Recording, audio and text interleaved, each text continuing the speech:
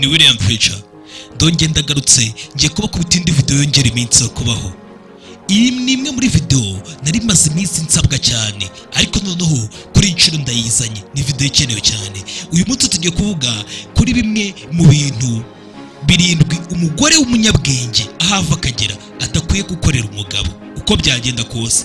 Ni ibintu birindwi utarabyumva ntiwamenye ibyo ari byo, uratangazwa ndetse n'ibi bintu birindwi icyakarindwi nacyo kiri buze kugutangaza. Ni bimwe mu bintu burya abantu batajya bamenya ariko ugasanga mu buzima barabikoze. Uyu munsi dusa nkaho tugiye kujya mu bintu by'ingenzi muri ubuzima, ariko akenshi rimwe na rimwe usanga iyo abantu bari mu rukundo cyangwa se babana mu rugo cyangwa se barimo bateretana, hari bimwe mu bintu bakunda kwirengagiza. Ariko nanone hari ibintu mu buzima nk'umugore udakeneye gukorera umugabo, kabone n'ubwo wenda mwaba mufitanye n'umugambi mwiza, muri gukorana, muri gupanga n'ibintu byiza, ariko iyo bije ku rukundo na romance biroroha kugira ngo umenye bino bintu by'ingenzi mu buzima abantu twese mu buzima dukenera. Cyane cyane niba wizera ko ndetse ibi bintu bishobora kuba byatugeza ku buzima bwacu bwiza n'umubano mwiza ukwiriye. Rimwe na rimwe hari igihe twizera ko biba bifasha cyane kugira ngo wenda kwizerana bigafasha umuryango, bigafasha urukundo tuba turimo cyangwa se sosiyete dusanzwe tubamo, ariko hari bimwe mu bintu nanone ukora kugira ngo ubashe kuba wumva ko wanezeza umuntu ariko mu by'ukuri akaba ari byo bibangamira umubano wawe. Ndi hano kugira ngo rero manze ngucishe muri ibi bintu birindwi twavuga ngo ni nk'imitego irindwi abantu benshi bakunda gucamo, musobanurira impamvu atari ingenzi cyane cyane nk'uko ukunda kubibona. Iyi video uko iri buze kurangira nibwo uri buze kuba ubona mu buryo koko butandukanye kandi bwumvikana bw'uburyo ushoboye kuba wacunga urukundo rwawe, umubano wawe n'umugabo muri kumwe, ndetse ibi bintu ntuzigere ubikora umugabo wari we wese. Mbere na mbere reba ko neza iyi video uri buze kuyireba paka irangiye, kubera ko mfite utuntu tw'ingenzi ndi buze kuguhereza muri iyi video. Reka tuyitangire yose. Ni inama udafite gucikwa. Ikintu cya mbere, gutanga impano nyinshi. Impano nyinshi uzihereza umukunzi wawe. Impano nyinshi reka tubijyemo tubivuge neza, buriya gutanga impano nabyo biba ari ibintu byiza cyane. Impano mu buzima ziba ari nziza, ariko nanone impano uhereza umukunzi wawe cyangwa se umugabo wawe zigomba kugira ahantu zigarukira, kuko gutanga impano nyinshi rimwe na rimwe hari igihe bishobora kuba byatanga message mbi kuri uwo mugabo mukundana cyangwa se umugabo muri kumwe. Reka tubijyemo neza twitonze. Impano zigaragaza nkaho ari uburyo bwiza bwa mbere ushoboye kuba wakereka ko wita ku muntu. Iyo witaye ku muntu umuhereza impano, ariko nanone bivuze ngo uko uri kumwereka umuhereza impano nyinshi biba bisa nkaho uri kugura umwanya we, uri kugura urwo rukundo rwe, uri kugura ubwitange bwe ariko kwereka. Ibyo rero rimwe na rimwe bituma uwo mugabo asa nk'utangiye kwiyumvamo nkaho atishimiye mu bijyanye n'urukundo rwawe muri kumwe nawe, kubera ko uri kumuhereza impano nyinshi. Nyuma rero iyo bimeze gutyo bitangira kuzanamo nkaho we akura imideni zyo kuba nawe yagira ikindi kintu gufasha. Nyine urumva umuntu ahora buri munsi aguhereza impano nyinshi zimaze kuba nyinshi, nawe utangira kwiyumvamo ko muri wowe hari imideni urimo uwo muntu. Ubyumve neza niba uri umunyabwenge. Akenshi ugasanga ni ibintu by'ingenzi kugira ngo ubanze wibuke umubano wanyu, ko akenshi urukundo ushoboye kugirana n'umuntu cyangwa se umubano ushoboye kugirana n'umuntu n'icyubahiro ntabwo ari ibintu bigurwa, ntabwo bishingiye kuri iyo mpano cyangwa se ibyo bintu uwo muntu uri kumuhereza. Rimwe na rimwe aba ari ukugira ngo wereke umuntu urukundo rwa nyarwo, aho kugira ngo umuhereze za mpano nyinshi cyane zizatuma uwo atangira kumva nkaho akora imideni ryo kuba nawe yagukora ibintu nk'ibyo, ahubwo uzafata umwanya munini umare wubaka umubano uri hagati y'uwo muntu, mwubake umubano udasanzwe, mwubake urukundo rudasanzwe hamwe n'uwo muntu, mumarana akanya muri kumwe. Ufata akanya, mufata igihe mujye mwumvana ibitekerezo byanyu, mufata akanya musangire experience zitandukanye, ibintu umuntu aba yaraciyemo, nyine muganire ku nkuru zitandukanye, kuruta uko uzajya umuhereza impano nyinshi zizatuma uwo muntu atangira kuboha. Icyo cyari ikintu cya mbere. Ibyo bintu akenshi nibyo bintu by'ingenzi mu rukundo, bigaragaza ndetse ko uwo muntu, uwo mugabo uramwubaha uwo yaba ari we wese, kuruta uko wajya umuhereza izo mpano nyinshi, kuko impano nyinshi zatuma watangira kumva atameze neza, umushyiraho ndetse na pressure. Akenshi umuntu uguhereza impano nyinshi bituma ujya kuri pressure, bikaba byagaragaza ko umubano wanyu umeze nkaho ari business. Hari abantu babana ukagira ngo ni business, kandi mu by'ukuri urukundo rwa nyarwo ntabwo ruba rushingiye ku mpano nyinshi, ahubwo urukundo rwa nyarwo simvuze ngo rimwe kajya mutanga impano wamuha imana ariko nizibe nyinshi ku buryo umuntu zisa nk'izimuboa. Kuko ibi ngibi kugira ngo ukundane n'umuntu si uburyo bwo kumunaniza, ahubwo ni ukugira ngo umufashe mufashanye. Icya kabiri, ntuzigere uterana umuryango wawe cyangwa inshuti yawe cyangwa se izindi nshuti zawe. Banza wumve, mu bundi ikindi kintu umugore adakwiye kuba yakorera umugabo ni uguhagarika kuba yasura inshuti ze, abantu bo mu muryango we, aba relatives. Ntabwo ukwiriye guhagarika kubasura ubikorera umugabo. Ukuri kwa nyako gushoboye kuba wakumva ari nk'aho ari tricky. Banza wumve neza.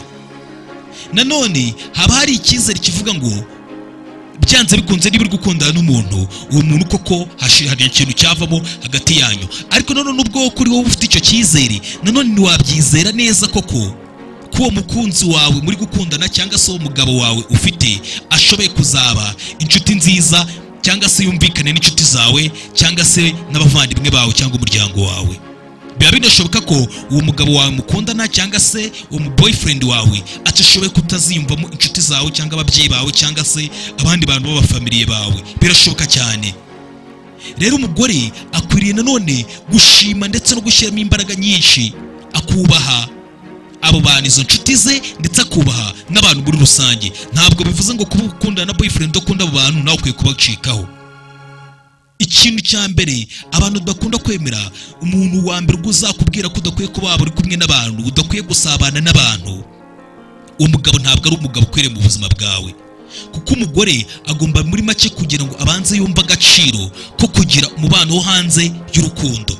Buriya ni byiza kugira urukundo, ukagira inshuti, ariko nanone ntuzibande cyane ku rukundo ngo uterane za nshuti zawe zo hanze.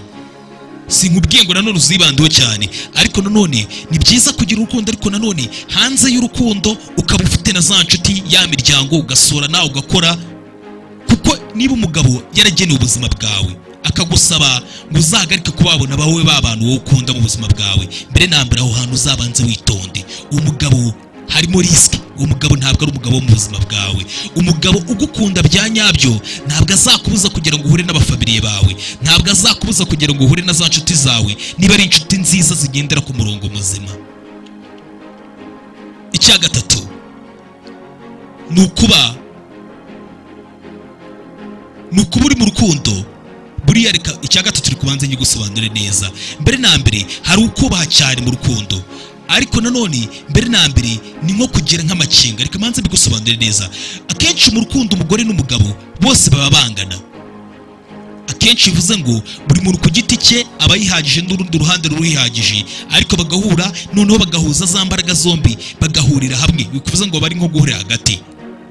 Ariko niba umaze kumenya ko gukorera hamwe mwembi ari byo bishoboye kuba byazana imico mishya kuri mwebwe, akenshi bikaba byatuma mwembi mutangira kunezerwa. Rero umuntu muri mwebwe ntabwo ari we muntu ngo ugomba kuba ari we buri munsi usa nk'aho ari ku murongo umwe. Rimwe na rimwe hari igihe usanga mu rukundo ari umuntu umwe uri gukora undi adakora. Bivuze ngo ntabwo ari we buri munsi ugomba kubaha umukunzi wawe wenyine gusa, n'undi nawe akwiye kukubaha. Niba koko umukunzi wawe muri kumwe agomba kukubahira ukomeze, umukunzi wawe ntabwo ari we uyobora ubuzima bwawe. Uko waba umukunda kose ni wowe uyobora ubuzima bwawe. Ibi ntabwo mbivuze nk'aho udakwiye kujya uganira n'umukunzi wawe mbere y'uko ufata imyanzuro y'ubuzima bwawe cyangwa se ibindi bintu ugiye gukora mu buzima bwawe. Nabyo ni ingenzi, ariko nanone ntabwo ari ukwiye kugufatira imyanzuro ngo akubwire ngo kora ibi, nibidakorwa ibi birahinduka. Ntabwo bisobanuye ko udafite ndetse gufata umwanzuro wawe. Ni byiza wamugisha inama, yanakugira inama, ariko nanone nyuma yo kukugira inama nawe ufite ubwenge bwawe, nyine uri umuntu ufite kwisanzura kwawe nk'umugore, ufite nawe kwihagararaho, wafata imyanzuro wumva igukwiriye kuruta uko wayoborwa n'umuntu. Ubuzima bwawe rega n'ubwawe, ntufite gutera intambwe isubira inyuma, ariko ahubwo wemerera umugabo ngo akomeze kugusunika kujyana mu bintu utifuza.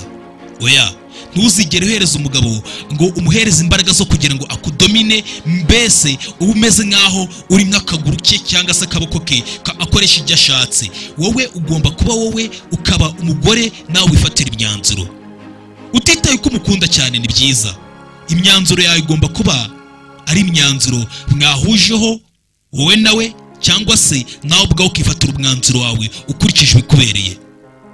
Ntabwo ari ukwiriye kuba yagufatira umwanzuro w'ibyo ukwiye gukora cyangwa se ibyo udakwiriye gukora, kuko uri umuntu. Imana ubwo bwisanzure mu bintu bya mbere yaduhaye ni ukwisanzura ndetse no kuba twakora bimwe mu bintu bitandukanye kandi bikaba byadukwira nyine bikaba bitubereye.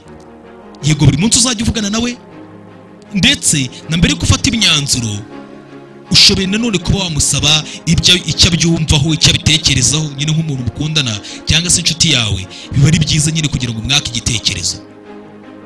Icyo cyari cya gatatu. Katujye ku cya kane, guhindura uko ugaragara. Hari ibintu umugore adafite gukorera umugabo. Wumve, guhindura uko ugaragara ni icya kane. Akenshi ni ingenzi ku mugore kuba yagaragara neza ku mugabo akunda. Ni ibintu by'ingenzi mu buzima bw'umugore, ariko nanone nta kibazo kiba kibirimo. Akenshi kuba nanone wafata igihe umusatsi wawe ukawugira mwiza, ukawusokoza, ukamera neza, ukisiga make-up mbere y'uko wenda ujya kuri date cyangwa se uhure n'umuboyfriend wawe. Ibyo ntabwo ari bibi nyine kuba wasa neza, ukitunganya, ukaba umeze neza. Akenshi ngaba ari n'amahirwe meza kuri wowe kuba wakigaragaza neza, ukagaragaza ubwiza bwawe mu gihe ugiye kuri date cyangwa se ugiye guhura n'umukunzi wawe. Biba ari byiza kuko ari n'ingenzi mu buzima. Ibyo kenshi biba binatuma ubwawe ushaka kuba wagira confidence iyo ugiye guhura n'umukunzi wawe, ukagaragara neza, cyangwa se no mu gihe mu maso y'umugabo mu gihe uri gutambuka uza umuganaho akabona ukuntu ugaragara nyine. Ibyo biri mu bintu bikunezeza n'ubwo bikamunezeza. Ariko nubwo ibyo byose biba bimeze gutyo, mbere na mbere ukwiriye nawe kumva ko ufite confidence wambaye indi myenda isanzwe. Si buri munsi ngo uhore wambaye wenda uhore wambaye imyenda myiza ya buri munsi bitangaza. Hari igihe kiba ngombwa ukaba wakashyiraho ishati, ukaba washyiraho indi myenda isanzwe nyine kubera ko wayikunze. Si ngombwa ngo buri munsi uri umuntu udasanzwe nyine wambaye imyenda idasanzwe kugira ngo umukomfirime buri munsi. Nta mpamvu zo kugira ngo ubwawe wumve guhora buri munsi ufite igitutu cyo guhora wipushinga kugira ngo use nyine nk'uko we buri munsi abishaka, nyine buri munsi nk'uko agutegeka. We mbere na mbere banza ubu wawe, just be yourself. Wowe ubwawe ba wowe. Ntuzigere uhindura uko wagaragaraga mbere kugira ngo nyine wemeze umugabo, nyine ujye imbere kugira ngo umwemeze byatari. Niba koko umugabo wawe asa nkaho cyangwa se uwo mukunzi muri kumwe asa nkaho gushyira igitutu kugira ngo wambare style ze ashaka, cyangwa se ngo ukate umusatsi, wiyogosheshe, uhindure imiterere umubiri wawe wari umeze, uhindure amavuta, ushobora kuba yanakubwira ati wenda uranakora surgery, akubwira ati icisha inzara. Ibene ibyo bintu aramutse akubwiye gutyo, umugabo ntabwo akwiriye ubuzima bwawe. Umugabo utari kubasha kuba yagukundira uko ugaragara, uko nuko uteye. We shaka mu buzima bwawe umuntu uzabanza mbere na mbere kubona ko uri umugore mwiza ku mubumbe, ku mugabane turiho cyangwa se ku mubumbe kuri isi turiho. Kabone no mu minsi yawe mibi, no mu gihe ndetse ufite umusatsi utanasokoje, uwo mugabo agakomeza kugukunda. Ndetse no mu gihe utiteza make-up, no mu gihe ndetse ibintu byose kwa kundi umeze bisanzwe buri natural, umugabo ashaka kugukundira gutyo umeze no gutyo kuteye, niwe mugabo. Uwo niwe bita mugabo wa nyawe nyine ubukeneye mu buzima bwawe. Ariko mu gihe ushaka nyine wa mugabo nawe uzajya kubwira ati nkukeneye umeze gutya umeze gutya, abo ni babandi bo gutwika nyine batagira ikintu bakugezaho. Wa wundi n'ubundi ejo bundi urabizi ko imyaka ari myinshi, iyo bije birahinduka. Iyo umugabo rero buri munsi ubaho ushaka kumwemeza, ugaragara neza nk'uw'igitangaza, ibyo ngibyo uwo mugabo mu by'ukuri ntabwo akwiriye ubuzima bwawe, kubera ko n'ibintu bihinduka. Uyu munsi nyine waba usa neza, uri kuvuga ngo ndashaka kumwemeza muri iki gihe runaka n'ikintu runaka, ariko uzajya wibuka ko hanze hano hari burya hari n'abandi bakore bashyashya, hari utwana dutoya tuba tukiri gukura nyine tugenda natwo nyine navuga ngo bari mu myaka nka 20 n'ingahe n'ibiri, n'ubu ubona bagenda bakura. Wowe rero wavuga ngo buri munsi uri kwemeza umugabo, nawe uko uyu munsi uri mu myaka mito cyangwa se imyaka runaka uriho sinzi uriho, ariko menya ko buri munsi ushaka kugira ngo wemeze umugabo muri kumwe, ushaka kugira ngo uhindure uruhu ugaragara neza cyane, hari igihe kigera bigahinduka. Iyo sura ya nyine ukaba warahindutse akimeze nka mbere. Bibaho ku bantu bose ku isi barahinduka. Niyo mpamvu ari ngombwa mu buzima bwawe kugira ngo uzashake uzabona umugabo uzabasha kugukundira ukomeze nyine ntagindutse ku buzima bwawe. Icyo cyari cya kane nari kubwiraga. Ikindi cya gatanu nababwiye ko ndibabwira ibintu 7. Ikindi cya gatanu, umugore wese adakwiye gukorera umugabo. Guhora buri munsi uba uri umugore ugwo kuvuga yego nyine buri munsi. Reka tujye kuri iki kintu cya kane ucyumve neza. reka tuvuge kuri iki kibazo cyo kuba buri munsi hari abagore babaye yego nyine ikintu umugabo wese agusabye buri kanya ukavuga ngo yego. Akenshi ibyo bigaragara nkaho ari bwo buryo bwa mbere bwo kubanezeza umuntu na buri umwe wese, ariko none ibyo bintu bifite ingaruka zikomeye cyane. Reka turebe impamvu guhora uvuga yego cyangwa se wemerera abantu buri munsi ingaruka bigira. Iyo kenshi usa nkaho utemeranije n'umuntu, bisa nkaho aho ngaho rimwe na rimwe hari igihe bitagaragara neza mu bantu, ariko nanone buri munsi iyo uramutse buri munsi ibyo avuze byose n'ibyo agusabye byose uhita uvuga ngo yego, akenshi n'igihe ibyo bintu ariko gusaba bishobora kuba bihabanye n'ukuntu wizera n'ukuntu wiyumvamo. Nyine hari ukuntu abantu mu buzima bwacu tubaho mu busanzwe tukumva ko tuzajya twemerera abantu bose ibyo avuze, kabone nubwo byaba bihabanye n'ibyo ushaka ukabyemera. Akenshi bino bintu rero nta kindi kibazo cyoroshye kirimo, ibi ni ikibazo gikomeye cyane, kuko ibi ngibi bishobora kuba byatuma ubwawe usa nkaho ugaragara nk'umunyantege nkeya, ugatangira kubura bwa bwitange no kwizera ubwawe. Iyo buri munsi uhora wemerera ibyo abantu bagusaba, baranaguprofita bagagukoresha ibyo bishakiye. Bivuze ngo rero umugabo mwiza ukwiriye mu buzima bwawe azaba yubakiye ku cyizere, kandi nawe ubwawe nawe ukwiriye mbere na mbere kutaba umuntu wa yego wa buri munsi, ku buryo kabone nubwo ndetse uwo muntu yaba ari kugusaba ibintu byose bya buri munsi, nawe hari igihe ugomba kuba wahakana, kubera ko ibyo bintu mu by'ukuri ntabwo ari ibintu byawe. Ni ingenzi rero kuba wagira ibitekerezo byawe, ukabasha ndetse nawe kuba umuntu yakubwira ikintu kabone nubwo waba umukunda, icyo kintu mu gihe utakiri kucyumva neza cyangwa se utari kucyandastandinga fresh, icyo gihe uba ugomba kuba wamubwira ngo iki gihe noneho ibi bintu ntabwo mbyemera, ndabihakanye ku mugaragaro, ugakanira uwo mukunzi wawe. Akenshi ibyo bintu bigenda neza, kuko rimwe na rimwe hari igihe kuba wahakanira umukunzi wawe ukamubwira ko ibi bintu bitashoboka muri ubu buryo, bitakunda muri ubu buryo, ibyo bishobora kuba byakomeza bigakomeza n'urukundo rwanyu nyine, kubera ko buriya mu miterere y'abagabo nabo ntabwo mu buzima bwabo baba bashaka ba bagore nyine buri munsi bo kuba bayobora babigira ibikoresho, bo nta bindi bitekerezo bidasanzwe bihari. Bombi buriya mu rukundo mwese muba mufite kuba mwagaragaza buri muntu wese uruhande ariho, buri muntu wese nyine nimwemeranye 100% nyine, buri muntu wese akaba afite ibindi bintu yemera bitandukanye, ku buryo niba wowe hari ukuntu ubona ikintu nawe akaba abona ikindi kintu mu buryo bwe, uzibuke ko byanze bikunze nyine niba uri kubona ikintu mu buryo bwawe nawe abona ikintu mu buryo bwe. Ibyo byibutsa ko mwese ubuzima bwawe ugomba kuba wibwiza ukuri mu byo ugenderaho, kandi nanone bikaba byiza cyane kuba ubwawe ufite ukuntu wemera mu buryo bwawe ibintu byawe, igihe cyose utabaye buri munsi umugore wa yego, kugira ngo uwo muntu atazaguprofita akaba yagukoresha ibindi bintu n'amakosa yagukoresha. Rero kuba umugore wa yego wa buri munsi, ibyo bizatakaza cya cyizere ubwawe wigirira. Ibyo bitume mu rukundo wumva usigaye ari wenyine uri ku ruhande rumwe uri gukora.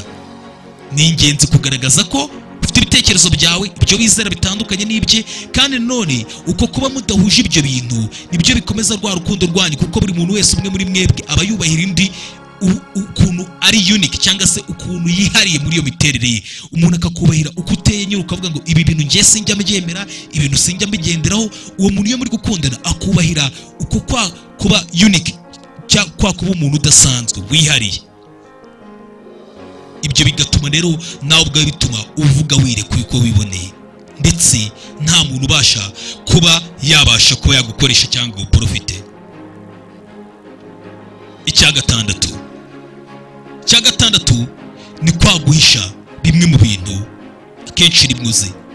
Hari zimwe mu mpamvu abagore buriya mu busanzwe bakunda kuba bakitwara nkaho akenshi rimwe na rimwe nta kintu bitayeho mu buzima, ariko nanone mu buzima nta nk'umugore ntufite kwitwara gutyo. Ntukwiye guhisha ubwenge bwawe, kuko nawe ntukwiriye kuba waba uri gukundana n'umugabo ngo uhishe ubwenge. Kimwe mu bintu utazigera ukora mu buzima bwawe, ntuzajye buri munsi uhora uhisha ubwenge bwawe, kuko nanone buriya iyo umugore muri make utabasha kuba wahisha ubwenge bwawe, ibyo nanone bishobora kuba byakuraho kuba wa mugabo akwiyemero cyangwa se akwirata. Nyine iyo abonye ko umugore bakundana cyangwa se umugore muri kumwe, umugabo iyo amaze kubona ko ari umugore uciye akenge, bigabanya bya bikabyo bye ndetse na kwa kwikunda kwe, ya ego ye yose igenda igabanuka. wenda urugero nk'iyo ushaka wagaragaza ibitekerezo bya ku mukunzi wawe, iyo uzi nk'igisubizo cy'ibintu wakimubwira, uzi uko ibintu bikorwa wabimubwira, kuko abagabo nabo bakunda abagore nyine ubwabo bihariye, babagore bashobora kwirwanaho, babagore bari independent, babagore umugore ndetse utagira isoni zo kuba yagaragaza ko nawe afite ibitekerezo kandi afite ubwonko bukora neza, umugore wihagararaho. Buri mugabo wese abashaka umugore umeze gutyo. Akenshi biranababaza cyane ku mugabo kuba yabona umugore usa nkaho uwo mugore nta kintu yabasha kumufasha, adafite n'ubushobozi bwo kugira ikintu amubwira. Akenshi usanga n'abo bagore mu buzima, kenshi mu buzima babaho nk'abakandamizwa, iyo nyine bisa nkaho we nta kintu abasha gukora, nta kintu yabasha gufasha umugabo, nta kintu nyine asa nkaho yarusha umugabo kugira ngo amwereke nawe babashe kuba bafashanya. Biba ari byiza kenshi iyo uzi wenda nko kuba wagira uturimo twinshi ukora mu rugo, ku kazi, utuntu nyine umugabo yabona nyine agahita abona ko nawe umwemeje. Utuntu twiza bikaba byakurura umugabo wawe, ndetse wenda niba ufite n'ubumenyi bwo kuba wafungura akantu mu buryo budatandukanye, gukora utuntu dutandukanye, ibyo nabyo mu bintu bya mbere byemeza umugabo, bikavuga ngo byanze bikunze umugore niwe nari nyine mu buzima bwanjye. Kandi nanone ntufite guhisha ubwenge bwawe, cyari cya gatandatu. Icya karindwi, ntuzigere ureka inzozi zawe kubera umugabo. Bimwe mu bindi bintu, kimwe mu cyari cya nyuma, ikintu cya nyuma udafite gukorera umugabo nk'umugore ni ukureka inzozi zawe,